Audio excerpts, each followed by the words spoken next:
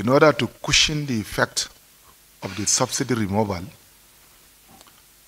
the federal government of Nigeria has released 5 trucks of rice to each state last week.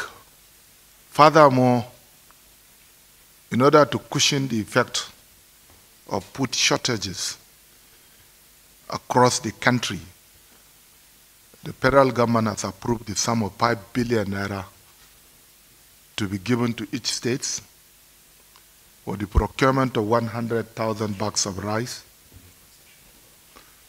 100,000 bags of rice, 40,000 bags of maize, and fertilizers. There was no way you were going to avoid forex volatility, as it were. If you just printed 22, 23 trillion naira pumped into the system with nothing to back it by way of ways and means, which was what happened under the previous regime. There is no way you will pump all of those and not expect prices, inflation, and exchange rate to give way. This is a very important point that people we must all appreciate. And so I believe that the central bank is doing its utmost and probably expecting Naira stability in the days ahead, trying to make the best of the of a bad situation, as it were.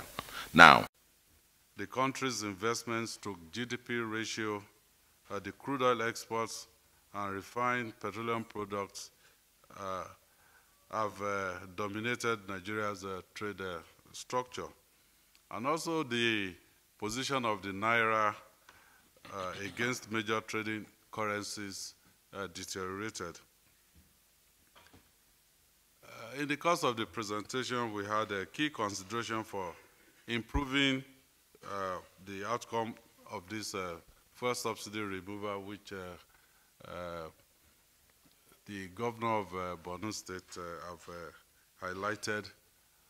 But in the end, the council commended the Nigeria Economic Summit Group on development of pragmatic roadmaps to tackle the current economic challenges.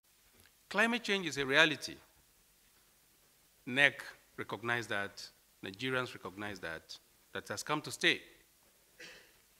What are states doing to mitigate against the effect? Every state is affected. And let me tell you, before any palliative or before any assistance comes from any donor agency or federal government, every state makes effort to ensure that we take the peoples off harm's way.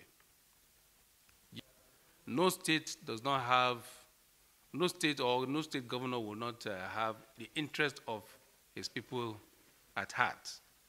So, yes, there are some states that have not submitted, quite what is desired.